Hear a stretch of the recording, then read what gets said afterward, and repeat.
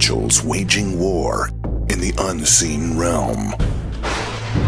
Global events fulfilling biblical prophecy.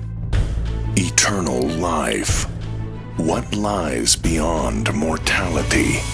From analyzing the paranormal from a biblical worldview to the discussion of cutting-edge science and technology, conspiracy, discovery, special investigative reports. Unafraid to explore the challenging issues facing humanity. Welcome to another edition of Skywatch TV.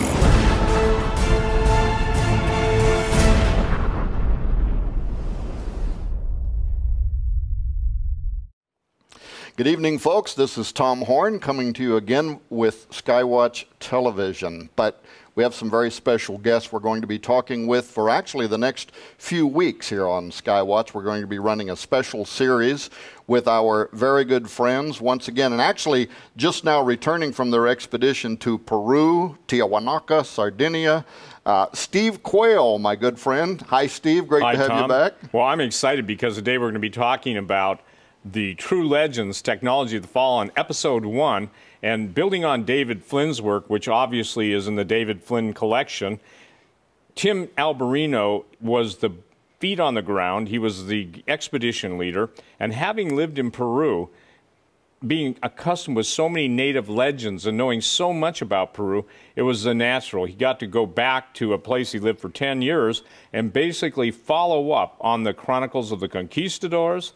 And interestingly enough, Peru has the most complete accounts of giant intact skeletons and pre-flood and post-flood architecture. And as I understand, that's kind of, we're going to be talking about this new documentary series that you've started called the True Legends Documentary Film Series. This is Episode 1, The Technology of the Fallen. And that's what this trip was all about. I also want to welcome to the set today Timothy Alberino. Great to have you here, Tim. I mean, I've watched you on the internet so many times when you're doing the Alberino analysis, which is also part of the Genesis 6, or I think you call it Gen 6, right? Gen 6. Is the name of the documentary film company. But we're going to talk to you quite a bit today. You lived in Peru for a decade. Yes, I did. You actually speak the language. But tell me about Spanish. Tell me about this project. Why'd you go? What's up? Well, thanks for having us on, Tom. Delighted to be here. We went to Peru for the reasons which Steve stated. Obviously, it was natural for me to go back. I lived there for 10 years. I know the culture intimately, and I know how to get around in Peru, and there's a lot of megalithic stuff going on. Everybody knows that at this point about Peru and Bolivia, but we also really wanted to follow up on David Flynn's incredible work, which we'll talk about later, relating to Tiahuanaco, the geoglyphs of Tiahuanaco. And so Peru is one of the last places in the world, in my opinion, that you can get up close, hands-on with some architecture, with some megaliths that I believe there's no question were either built by giants or directly by fallen angels or something in between. And so it made sense for us to go there. Just that was the natural choice for us to do our first not our first expedition, but our first episode in this series. Yeah, and I mean, you had some real experiences there. You're being followed everywhere you go. You said you felt the Vatican presence, but you also had the government presence. And you were telling me last night at dinner about how there's like a cover-up, kind of in the same way that we've seen this here in the United States. There's an intentional effort to kind of cover up the true history. That's why this is called the True Legends series, is you're actually going back to even antediluvian times. And you said you found there, like, the difference between post and pre-flood artifacts. This documentary is mainly focused on the technology of the fallen, meaning the architecture and the technology that was in play before the flood of Noah, in the pre-flood world, which is referred to as the antediluvian world. And yeah, there's a cover-up going on everywhere we go, whether it's Sardinia, whether it's Peru, whether it's Bolivia. We find that there is a very intentional historic narrative that is taking people away from the pre-flood world. That is, you know, in other words, there's nothing to see here. When you're looking at the massive wall at Sacsayhuaman, when you're looking at the amazing megalithic ruins of Pumapunku, the last thing that they want you to do, and when I say they, I'm talking about in Bolivia's case, the Ministry of Culture, the government organization that runs the place, the last thing that they want you to do is associate what you're looking at with the biblical pre-flood world. And obviously we have a view of the pre-flood world based on the 6th chapter Genesis, which talks about the fallen angels and the giants and the other, in the book of Enoch, talking about the other entities, sentient entities that were around in the pre-flood world, that were building things, that were using high technology and secret knowledge that they were not supposed to have. Now, you mentioned David Flynn, and of course Steve Quayle, and I knew David Flynn personally. He was a good friend. We both published works by David. Just before he got sick and started dying, he was using Earth orbiting satellites, and he started kind of imaging a grid system there. Tell me about that. And then Stephen, you and I, after David passed away, we put everything we had together by him. We actually put it together in this book. We called it the David Flynn Collection. You had published his first book called Cydonia, The Secret Chronicles of Mars. I had published Temple at the Center of Time. But he actually wrote some articles, and I'm holding this up for the audience because later we're going to tell them how they can get this together with the documentary film. The grid lines. I mean, I remember at the time thinking that this was maybe the strongest evidence of pre-flood giants I had ever seen, just because the size and scope of it was so extraordinary.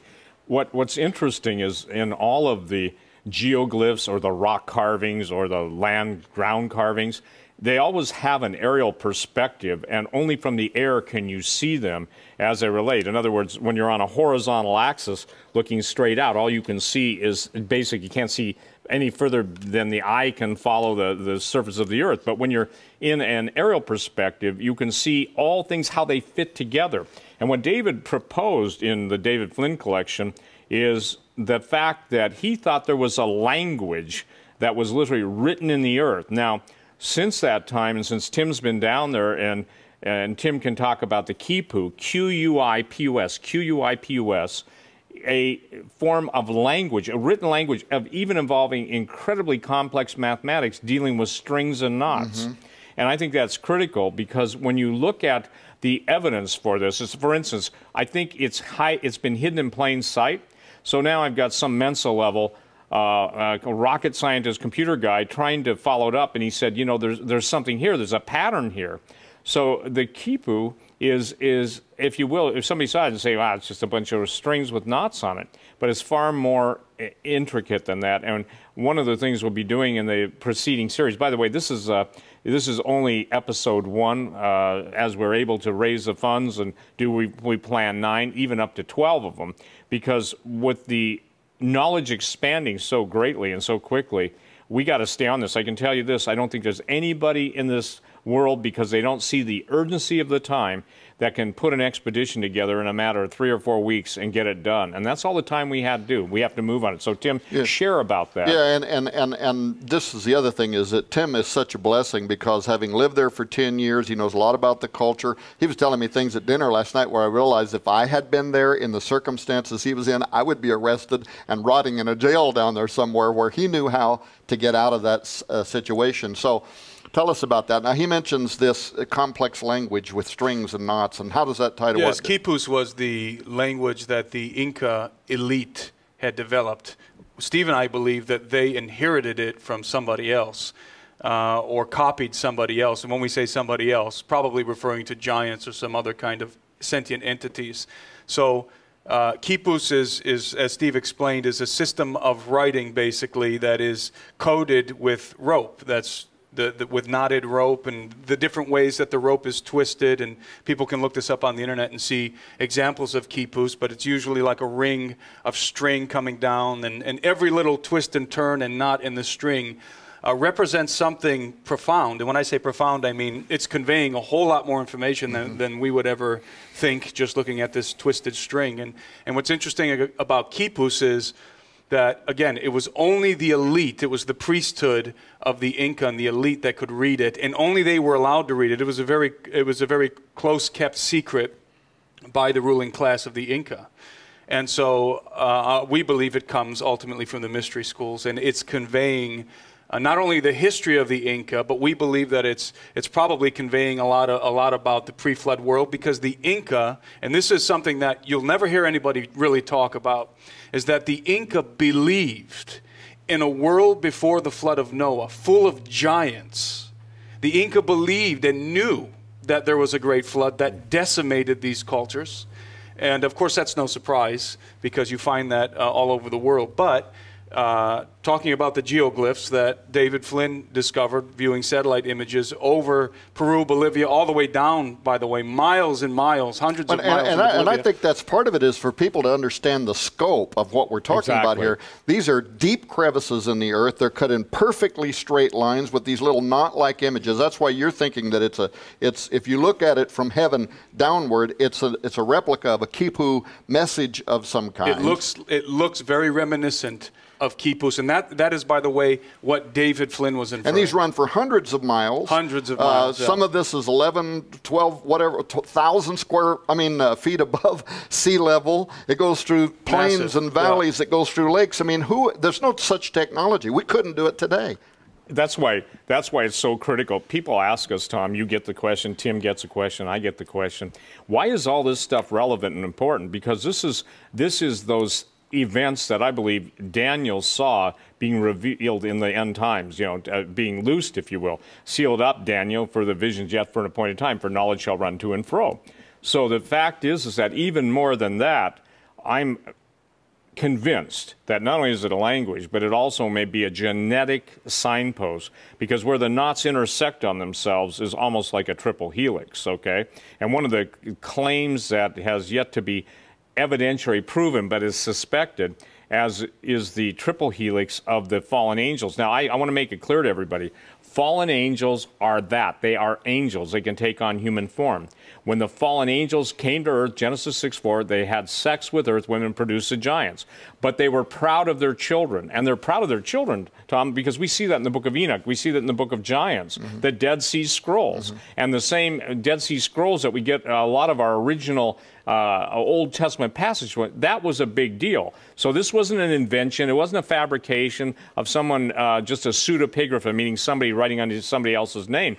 But the fascinating thing about this is that when you go to Peru, of all the places in the world, that's where you have the most prominent, if you will. It's the Rosetta Stone in geoglyphs and in giant architecture, showing both before the flood and after the flood. And, we get flack all the time saying, well, there was no universal flood. Well, yeah, I mean, go to the top of Mount Everest and you find seashells. So, sure. But the main point is that they knew, the ancients knew prior to the flood that it was coming. So what you lived in Peru and now you're back there, you're shooting this exploratory film.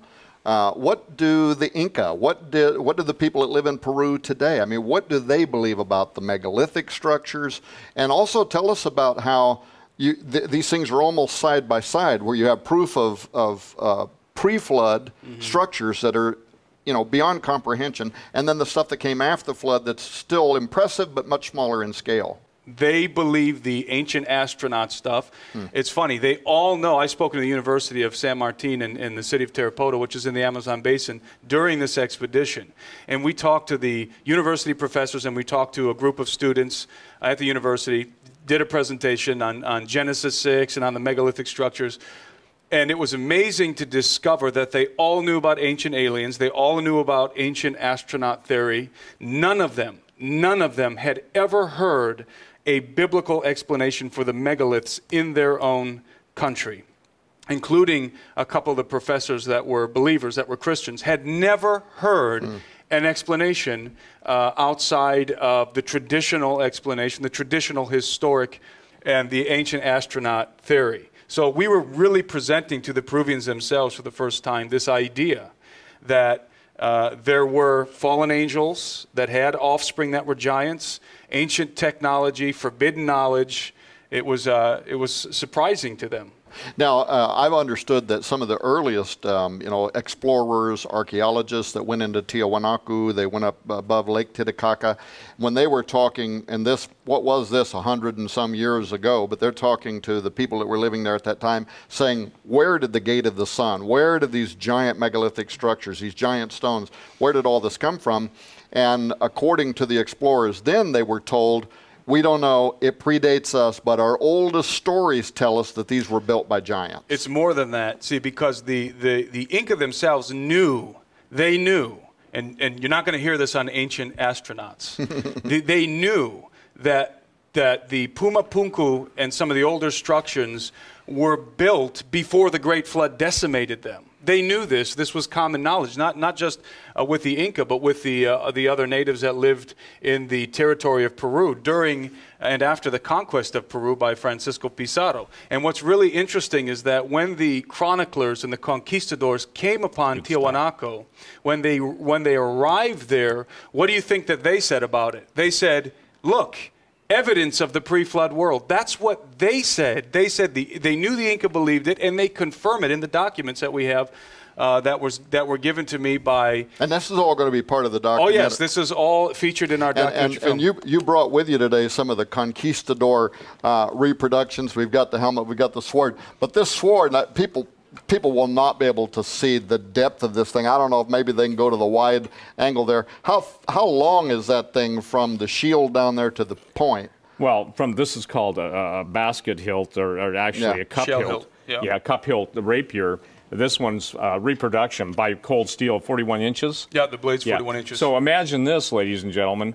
And I'll let you give the background, but imagine putting that into the eye socket of an attached giant skull, from the base of the hilt to the tip of the spear, going through the eye socket to the back of the head. Now, this is the records of the country. This is historical records. That's a big boy, 36 feet tall. These bones existed when they invaded. And this is something, again, that not many people have any idea of. And let me lay the background here. No, but quickly, and I want you to lay the background. But so how long did you say this is? 41 inches. It takes the length 41 inches to go in the eye socket and come out the back of the head. That's how they, the back of the inner That's how they right. measured it. So now, if you had somebody who's good at measuring skeletons, we did that, Tom, because someone's actually calculated it and using the standard parameters, even of the elongated skulls. The skull would be 6 feet tall.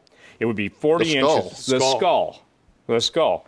The eye socket, the back, 40 inches, and the eyes somewhere between 24 and 30 inches apart. How tall would that make the whole skeleton? The conquistadors, tell them what the conquistadors said. Yeah, so let me give people a context for this, and we go through all of this in great detail in this. This is exciting stuff. In this DVD. The context of the documents that I was given while in Puno, which is on the shores of Lake Titicaca, by a very well-known archaeologist. He gave me digital files, digital copies of the actual records of the conquistadors and of the chroniclers after them, and the ones that were with them. They came from Lima, the records, the digital files. And because I asked him, have you ever seen any evidence of giants in Peru? He said, well, I, as an archaeologist, have not. I asked him another question. Are there historical records of giants in Peru? He said, yes, there are. Yes, there are. So he went and got those for me and gave the digital copies of those documents on a disc to me, and I reviewed them and was astounded. And he was astounded. Now, is this being reproduced in True Legends documentary? Yeah, absolutely. These will be here. So the context of what we're talking about in terms of the historical documents is the conquest of Peru by Francisco Pizarro and about 168 conquistadors in the mid-16th century. The chronicles that we have, the records that we have, are the historical records from which we derive the history of the conquest. And so what did the conquistadors say about the height of this giant? We're talking about these conquistadors took their swords, which were very likely rapiers or something like rapier swords, and stuck their blades through the eye socket of this giant that was uncovered on the bank of the river. And as Steve was saying, the tip of the blade, it was so large that it went in through the eye socket and the tip of the blade barely touched the back of the inner cranium. And the giants in Peru, and it's an interesting thing is that the Inca believed, the Inca themselves and the natives, they believed, they knew that the giants before the flood were larger than the giants that came after the flood. And this one evidently then would have been 30 This must have been a 30-foot. 32 foot. Yeah, something like that. And the appetite, each one of the giants, basically, it's absolutely very similar to the book of Numbers in the Old Testament, because these guys ate so much, they ate the equivalent of what 50 men would eat in a day, each giant ate. And then they basically ran out of food and they started munching on the natives, okay? Here's the thing, Tom. God in His mercy to us has basically provided a time lock on information that hasn't been seen, or maybe has been seen, but no one paid attention to it for over 450 years. Tim goes down there, 21-day expedition, and meets these different people. They've never heard the biblical narrative, and yet right there during the time of the ancient alien fantasy land, okay, that's my opinion, ladies and gentlemen, uncovering things I believe that God has had hidden, so there will be no denial. And you know, when the devil comes in like a flood, you know, the Spirit of the Lord raises up a standard. Well, the standard has always been truth, and that's what we're after, the truth. And so, by the grace of God, we've uncovered a lot of stuff. Okay, folks. True Legends, the documentary film series. Technology of the Fallen is episode 1. Now, I've got to see some of the film that's going into this. I haven't got to watch the whole documentary yet. It's absolutely unprecedented, and some of these documents, like you're talking about, are extraordinary and valuable because they give us the true eyewitness accounts rather than the sanitized accounts that we're getting from governments that both there, here, and around the world want to try to control. Because, you know, this stuff flies in the face of the evolution theory. It flies in the face, but it's very supportive of the biblical chronology. Yes. It shows global evidence for a flood, for giants. All right. We are going to be making this documentary available to you. It is in our store. You can get the documentary for $24.95. We're also putting it together with the David Flynn collection. We'll be talking about that more as to why. Some of the research that Dave had started when he was friends with me and Steve Quayle, then wasn't able to finish, and you went there to finish it, of course. The two of those together available for $39.95. That's a $60 value, but you can get the film by itself if that's what you choose to do. While we have you gentlemen here, we're going to keep you for 4 weeks. We're going to talk about some of the other books and products too that you have available. But tell me about Sardinia real quick, because we're going to run out of time in about 2 minutes. Let me really quickly also mention that we also visited a alleged Stargate. We went to Pumapunku, we went to Tiwanaku, so it wasn't just about the giants and stuff. We went and checked out Aramumuru, you know, so we did that's in this episode. So that we investigated Stargate, giants, Pumapunku, Tiwanaku, Lake Titicaca, UFOs. It's all in here. This Aramumuru, if I'm saying it right, is that the famous image where there's like a rock with like a doorway? Yes, it is alleged to be it's famed to be a Stargate. Yeah, well, but why? I mean, what did the ancients we go say? into that in the documentary, and we expose some things that we found surprising there too. But in terms of Sardinia, yeah, before we went to Peru, we actually went to Sardinia first. And we haven't put that episode together yet because we wanted Peru to be the first episode. But yeah, we found some amazing things in Sardinia. I'd never been to Sardinia or Italy for that matter. But when I went to Sardinia, I could not believe what I was seeing there. I mean, you talk about evidence of giants. I've never seen evidence for giants like I saw in Sardinia. And not only that, there's evidence that Sardinia might have been the location of Atlantis. There's actually some very strong evidence for that. We found pyramids, huge pyramids in Sardinia that nobody ever talks about and aren't really registering in anybody's minds when they think about megalithic structures. And the whole thing is completely covered up. Yeah. What else can we look forward to in the documentary, Steve? Well, the documentary is going to put a lot of puzzle pieces together, and I think this is what's interesting. As you and Chris and your research team goes out and does what you're doing and all the work that you're doing, we're doing it. It's complementary, ladies and gentlemen. Again, we don't sit and clear each other's projects, but what's fascinating, Tom, is it's like we've had the border all these years, and now we've got the puzzle pieces and the pictures coming out loud and clear. And I believe that that's because of God's love for his creation, that he doesn't want people taken in by the lies that are going to be basically forced on them. And I want to thank you very much, too, for allowing Skywatch Television to be the first one to break the news on this new documentary film series. I know this was a large budget operation. You're there, you're on location. I'm looking at the back of this. Who were the true builders of these impossible constructions? Why are there deliberate deceptions concerning their origins? Was there high technology in the pre-flood world? I mean, you guys, these are the questions that the world is asking. When they watch, you know, some of these television programs like Ancient Aliens, and they always fall back to this, well, man, I mean, it had to be people coming here from another world. Had to be aliens, yeah. Because there's no way in the world. And yet the Bible has the answers. There were giants in the earth in those days and also after that, right? Yeah, and they all always will quote things out of context. They don't even talk about the original words. But you know, it's amazing. They'll take Anunnaki, you know, the star gods, yet they won't take fallen angels, yet they absolutely are embracing everything the fallen angels taught mankind in their sin and rebellion against God. All right, we're going to talk about that in the next program. 2495 is the brand new documentary. It hasn't even been available until now. You can get it in our store. You can get it together with the David Flynn collection, $39.95. Steve, Tim, we got to have you back on the program again. Next time around, maybe we'll talk about who those megalithic builders were. God bless you, folks. Thank you for joining us today on Skywatch Television. Coming this November. I'm not sure that the world is ready to receive this.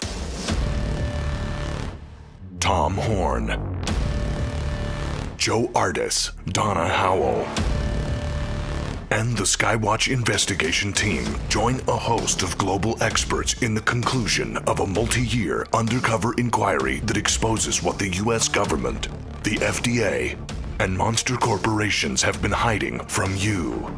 We're talking about everything from the food that we eat, to animals and pet animals, to ultimately humans. Literally, what we have been doing with genetically modified crops, what we have and are doing with transgenically made animals, we fully intend to do with the human race.